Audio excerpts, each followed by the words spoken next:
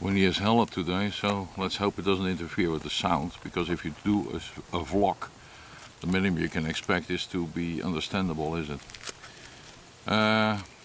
Today we saw something strange and weird. We went up on the road. There's a totally blue sky, as you can see behind me. And in that blue sky we saw one little black cloud, and I mean just a very tiny little black cloud. And then we took a curve and get back to the point, and we still saw that one tiny little black cloud way up in the sky. And then some trees came up and the road continued. And guess what? When we cut past those trees, the little black spot was gone, the little black cloud. And that makes you wonder, is this some technology that the government is using to hide a helicopter or whatever? Seemed to be too far away, actually. Another option that we got is this is some kind of foreign technology, hiding a spaceship that is covering itself by that little cloud so they can still look what the heck we are doing. Makes you wonder, is it? You only have to look up in the sky and see all those stars, especially with the night vision we got nowadays. You can see there are not a billion stars, there are even more than that. I mean, there's so many stars, you cannot even imagine that anyone out there might be able to see us. That's how small we are compared to the enormous amount of stars. Our sun is actually a really small, tiny piece of light in the sky compared to most of the stars that we can see from here. Another thing is, of course, that what we see coming is so old that the light that actually reaches us, it has been on their way for thousands, millions of years.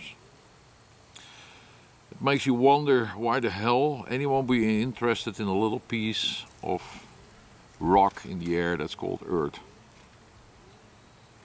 The only thing that could be is that they actually brought us here, that they knew about it. But who can tell? I can't. I only know that when I look up in the sky and I see this with this nice third generation night vision, I can see satellites flying by. I can also see little jumpers, as they call them, little lights that go from one star to another star with a speed that's unmeasurable. Not the speed of light, of course, but it's so fast that we will never be able to do it, at least not with the technology that we have right now. A couple of nights ago we looked up in the sky. We were there with two guys with two of those beautiful night vision gears, and we looked up in the sky and we saw this little tiny point speeding up from left to right, getting back, and somewhere in the middle of my vision at that moment I saw like a little puff coming out, a little smoke or whatever, and it disappeared in the distance.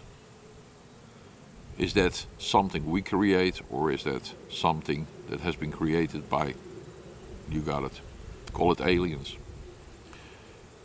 That's another question that I got. Why the hell did we never get back to the moon? We had the technology, we've been there, but we never went back. Is there a reason for it? I can imagine that if a government is interested in whatever we can get out of there, or even making there a base so we had a point to jump to other planets in our star system, that it would be very clever to put a base on the moon. But no, they didn't. They went there, got back, and that's it. Why? Did we actually get there? I don't know. Capricorn 1, I don't know if you know the movie, but they let you see that you can also hoax things. You can actually make people believe that you get to the moon and you never get there. Maybe that is what happened, I don't know. Or maybe when we got to the moon we got a warning, don't do this again, stay the hell out of here. Some of the astronauts, especially the guy that stays up in the ship that was not going down, he claims that there were little things flying around him. He also claims that when they got to the back side of the moon, the dark side, they actually saw something that might be a base. Is that the reason why we never got back? Could be. I mean, let's be realistic. If I'm an alien and I got my base up there and I'm hiding on the dark side of the moon, I don't want anyone to show up there And if I'm an alien, I'm the one that is helping the people to do the things they do nowadays. It might be a good idea to keep the people away from the moon, because you don't want someone living in your front garden, is it? That's weird. These are things that I like to think about, like to discuss with friends, and that is why I put it also on YouTube. Because I hope people will watch this thing and start discussing it with me and say, hey, I saw things. What the hell did you see? Did you get abducted by aliens?